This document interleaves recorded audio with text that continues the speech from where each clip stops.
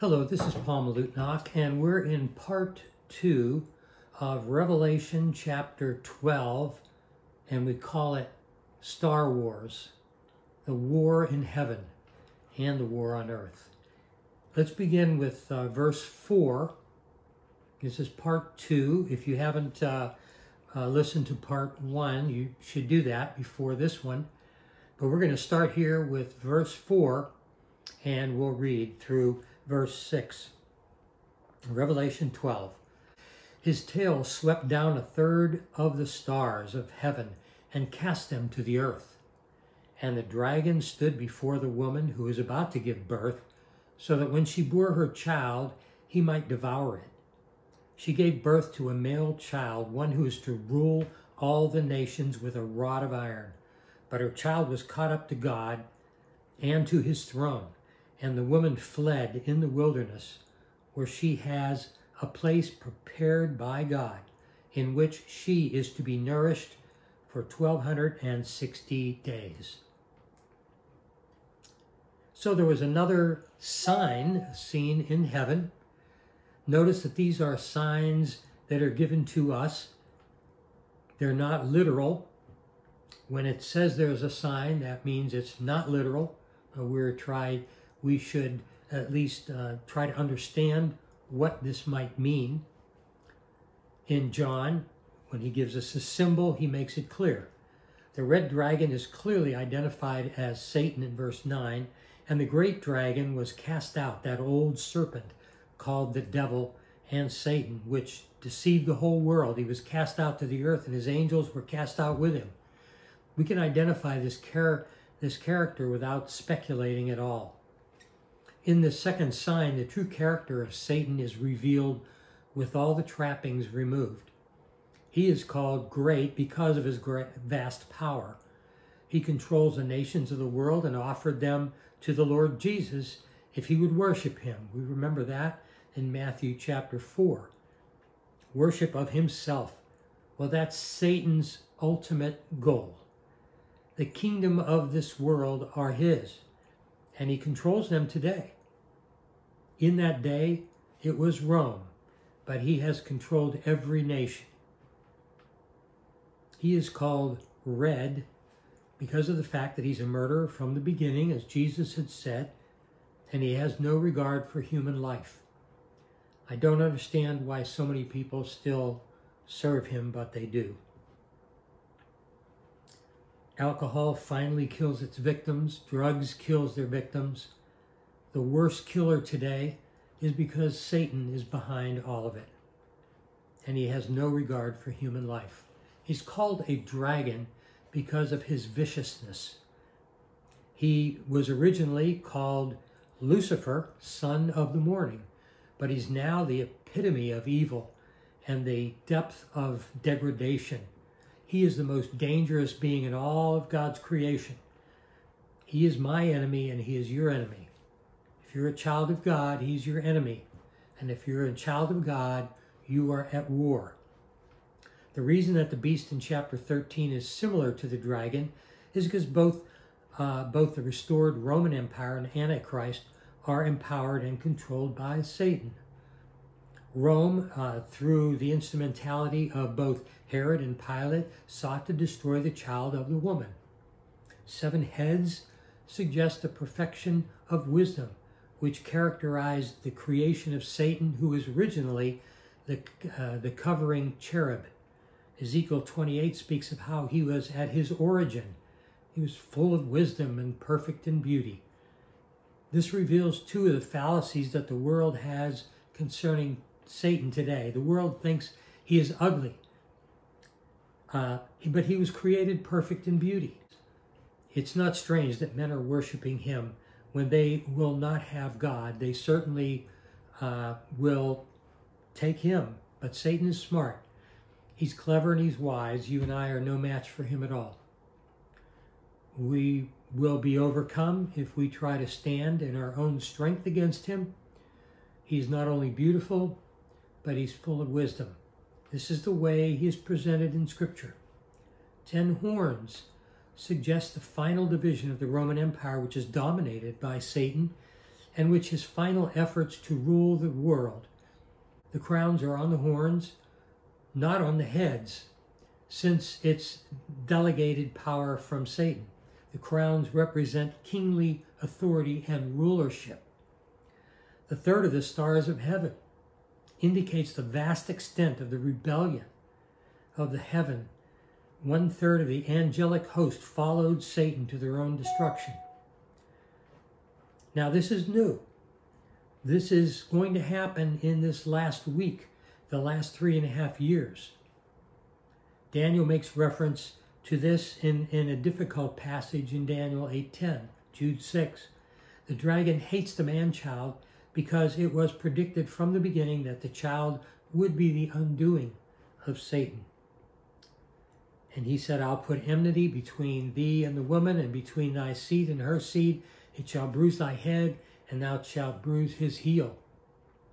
The man-child, as we've talked about, is Christ. He's easily identified. We don't want to fall in the error of equating the child with the church. See, right now in Revelation, the church has been raptured. It's not around. We don't hear about the church, and we won't hear about it for many chapters. Who is the shepherd of all nations with a rod of iron? It's the clear-cut reference to Jesus. Thou shalt break them with a rod of iron. Thou shalt dash them in pieces like a potter's vessel, as it says in Psalms 2. In Acts 4, the persecuted Christians quoted Psalms 2, identifying the one of the Lord Jesus Christ. Christ will come to put down all enmity, all opposition, all rebellion on the earth. How will he do it? He will break them with a rod of iron and dash them into pieces like a potter's vessel. And her child was caught up in heaven unto God and his throne, it said. This is a reference to the ascension of Christ. In the Gospels, the emphasis on the death of Christ. In the epistles, the emphasis on the resurrection of Christ. In the book of Revelation, the emphasis is on the ascension of Christ. This happened after the resurrection. He walked on this earth for 40 days.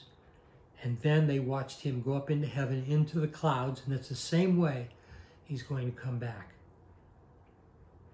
And when he had spoken these things, while they beheld, he was taken up in a cloud, it said, and out of their sight. And while they looked steadily towards heaven, he went up. Behold, 2 men stood by in white apparel. And they said, You men of Galilee, why do you stand gazing into the heavens? In the same manner, he was taken, he's going to come back. And that's in Acts 1. The book of Revelation is an unveiling of the ascended Christ, the glorified Christ, the Christ who is coming in glory. The book of Revelation rests upon the fact of the ascension. He is the one who has been opening the seals, which have brought to pass everything that has happened so far. We are told in Hebrews 12, looking unto Jesus, the author and finisher of our faith, who for the joy was set before him endured the cross, despised the shame, and now sat down at the right hand of the throne of God. And she was delivered a son, a man-child. That settles the identity of the woman. Israel is the one in view. While the church came from Jesus Christ, he, according to the flesh, came from Israel. Again, let me quote Paul, who are Israelites, of whom, as concerning the flesh of Christ came, in Romans 9. We're told in Galatians 4, but when the fullness of time was come, God sent forth his Son, made of a woman, made under the law, to redeem them that were under the law, that we might receive the adoption of sons, made under the law. What law? It is the Mosaic law that he gave to Israel. He came made under the law because he was an Israelite. Before the nation came into existence, God said to Abraham, I am going to make you a great nation. And through that nation, I'm sending a seed, not many, but one. And that one is Christ. We have already looked at Isaiah chapter 9, which said, For unto us a child is born, unto us a son is given. Us doesn't mean the United States, although some may think so. Unto us means Israel. Isaiah was an Israelite and was speaking to the nation, He was not speaking either to the church or to the Gentiles, but to Israel. And the woman fled into the wilderness, where she hath a place prepared of God. During the intense part of the Great Tribulation, the remnant of Israel will be protected by God. Okay. So, in summarizing this section that we just read, the third of the stars in heaven represents the angels that went in rebellion with Satan. This is happening probably right past the midpoint of Revelation to the Great Tribulation, the midpoint of tribulation, should I say. So this is in the future. It's funny, I used to think that his tail swept the third of the heaven, and that happened a long time ago. But no, and we'll see why it happens during the tribulation. Satan has authority, which this description reflects. John saw that God cast Satan and his angels out of heaven, so they no longer had access to God's presence. See, today, they still do. They do act out of heaven and out of the earth. The fact that Satan stood before the woman means that he proceeded to take out his vengeance on Israel to prevent the appearance of the Messiah. The birth of Jesus and his ascension was caught up to God, are the events in view here. Jesus Christ ascended victoriously in heaven. Satan cannot persecute him there. Christ will yet rule the world, all the nations, with a shepherd's rod of iron. The emphasis on this view of Satan's opposition to Jesus are Jesus' victory over Satan and his continuous antagonism. Since Satan could not destroy Jesus, which is Israel's son, he will turn his attention to Israel, the mother. John saw Israel as having fled into the wilderness, where God protected, nourished, meant that that they were fed. Now let's go to verse 7. Now war arose in heaven. Michael and his angels fighting against the dragon. And the dragon and his angels fought back. And he was defeated. And there was no longer any place for them in heaven. And the great dragon was thrown down, that ancient serpent who is called the devil and Satan, the deceiver of the whole world. He was thrown down to the earth, and his angels were thrown down with him. Michael, the archangel, as a leader of God's angelic army, he is Israel's special patron. He evidently holds high ranks among unfallen angels, as Satan does among the fallen. John saw Michael waging war with Satan and his angels, the demons. Michael had battled with Satan in the past, in Jude 9, that we read, but in conflict in view here, he evidently takes place before the last part of the tribulation. In John's vision, satanic forces prove weaker, and God threw him out of heaven. As a result of this battle, Satan will no longer have access to heaven. Here, God identifies the dragon as Satan. He called him the great dragon because he is fierce, cruel, and monstrous in nature. The title serpent of old stresses his craftiness and subtle character. The devil means accuser or slanderer.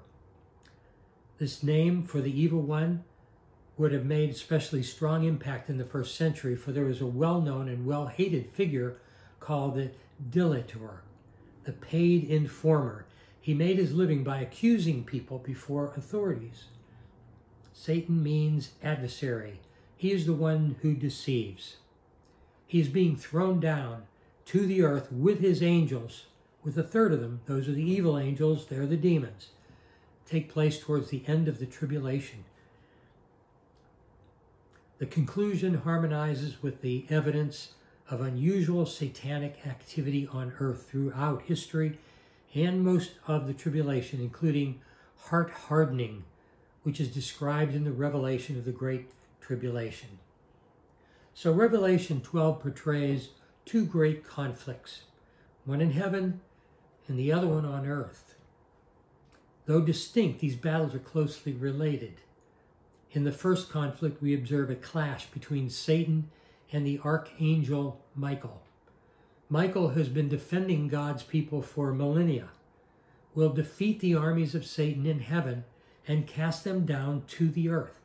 This future event will probably occur at the beginning of the 7-year tribulation, as I mentioned, the same time as the rapture of the church, perhaps right after the rapture. Some ideas believe Satan is like the king of hell, ruling over demonic servants and damned sinners. But this isn't true. In our own day, Satan has limited access to both heaven and earth. He continually brings charges against the saints, accusing us before God in heaven for the wrongs we commit on earth. One author writes, when the concept of Satan in heaven is difficult to comprehend, it is clear that he is now the accuser of the saints. Though Satan was defeated at the first coming of Christ, his execution was delayed. It is in stages. So at this point that we talk, he is not in the lake of fire. He is still roaming. When the rapture occurs and the redeemed suddenly receive sinless, immortal bodies, all basis for accusation against the saints will be removed, and Satan will have nobody to slander, even in heaven. So when Satan is cast down from heaven, then occupied by the victorious bride of Christ, a voice will cry out with the words of victory from those in heaven, but also with the words of woe for those left behind. So we have this startling revelation here that we just read. This war arose in heaven. The United Nations couldn't do anything about a war any more than they could do anything about any other war that's taken place since they came into existence. It's difficult to imagine that there's a war in heaven, but Satan still has access to heaven today. And as long as he does, there will be a problem. We're told in the book of Job, if you remember that Satan came with the sons of God to appear before God. He apparently had as much right as they did. He had been created, the highest creation. Satan has access to God, and he is able to carry out a communication with God. Luke 22 tells us, and the Lord said, Simon, Simon, behold, Satan hath desired to have you, that he may sift you as wheat. I don't think that Satan has a Western Union telegram to God, or he has telephoned him. He was able to come into the presence of God. He still has that opportunity today. And he requested that he might test this man, Simon Peter, and he was granted that permission. Now, Michael, the archangel, we're told in the book of Jude, Michael, the archangel, when contending with the devil, he disputed about the body of Moses, does not bring against him a railing accusation, but said, the Lord rebuke thee. Michael said to him. Evidently, there are other archangels, but Michael has a particular ministry with the nation Israel. Daniel 10 tells us, but the prince of the kingdom of Persia withstood me 21 days. And lo, Michael, one of the chief princes, came to help me. And I remained there with the kings of Persia. Michael is one of the chief princes. Although there are probably other archangels, Michael and Gabriel are the only ones whose name are given in Scripture. Again in Daniel we read, but I will show thee that which is noted in the Scripture of truth. And there is none that beholdeth with me in these things, but Michael, your prince, from Daniel 10. There will be a fierce struggle, a war, Star War. Satan is not going to retire easily, but Michael and his angels will prevail, and Satan and his angels will be thrown out of heaven. The Lord Jesus referred to this in Luke 10, and he said to them, I beheld Satan as lightning falling from heaven. In Daniel 12, it says, at that time shall arise Michael, the great prince. So he was called a prince who has charge of your people. And there shall be a time of trouble, such as never been since there was a nation till that time. But at that time your people shall be delivered, everyone whose name shall be found written in the book. No mistake, This creature is called the Great Dragon, for he's marked out with a lot of detail. Fingerprints are down there in Revelation, because God knew that a great percentage of the preachers of this century would teach that Satan doesn't exist. And there are people who believe that today. He makes it so that you can't miss him. If your enemy can get you to think he does not exist, you'll have a tremendous advantage over you, and he'll be able to get a crack at you and sweep you off your feet. Satan moved in afresh and anew during the generation simply because the older generation did not believe in him. Now we're getting an overdose of him. And he has been made a weird and wild thing, as I mentioned before, but actually he's not an ugly creature by any means. He's an angel of light. He's identified as the old serpent. This takes us back to the Garden of Eden. Our Lord said he was a murderer from the beginning. The words old and beginning are synonymous. According to an author, Satan is that old serpent, the one who was at the beginning in the Garden of Eden. Also, he's called the devil, a name which comes from the Greek diabolos, meaning slanderer or accuser. He is so labeled in verse 10, the accuser of our brethren. This is the reason believers need an advocate with the Father, so that you and I have an enemy today who is not only causing us problems down here, but you'd be surprised what he says about you and me in heaven. There's nothing that you or I could say or think which does not turn in against you up in heaven.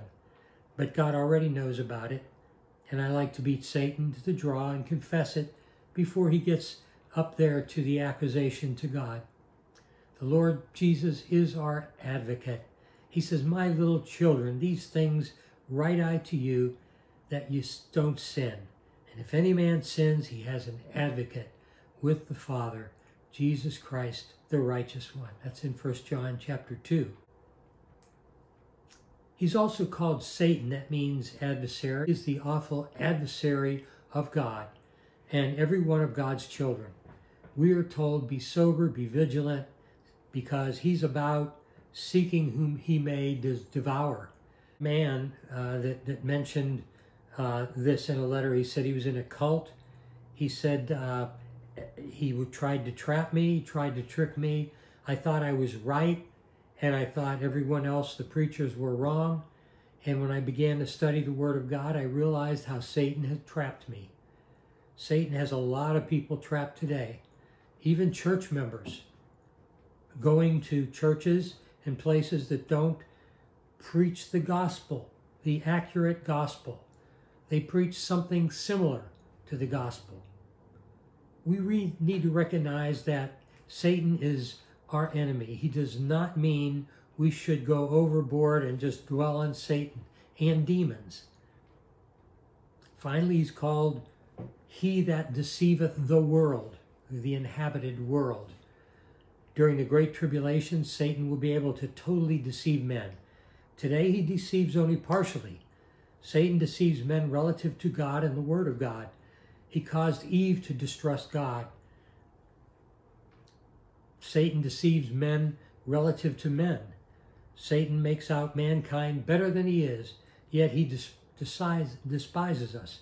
He builds us up and tells us we could become gods. How wonderful that we could be that.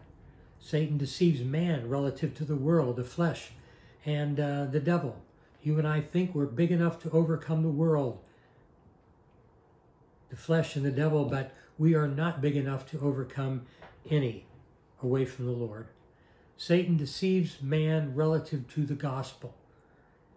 He does not mind a man going to church or even joining a dozen churches, but he does not want the man to be saved.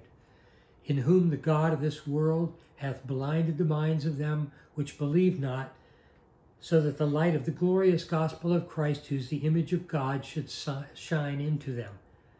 Someone said Satan is to be dreaded as a lion, more to be dreaded as a serpent, and most to be dreaded as an angel. That's where he traps the multitude today. Now I'm going to close here on part 2 of chapter 12 of Revelation. And I'll catch up with you in part 3. Thank you, and may God bless.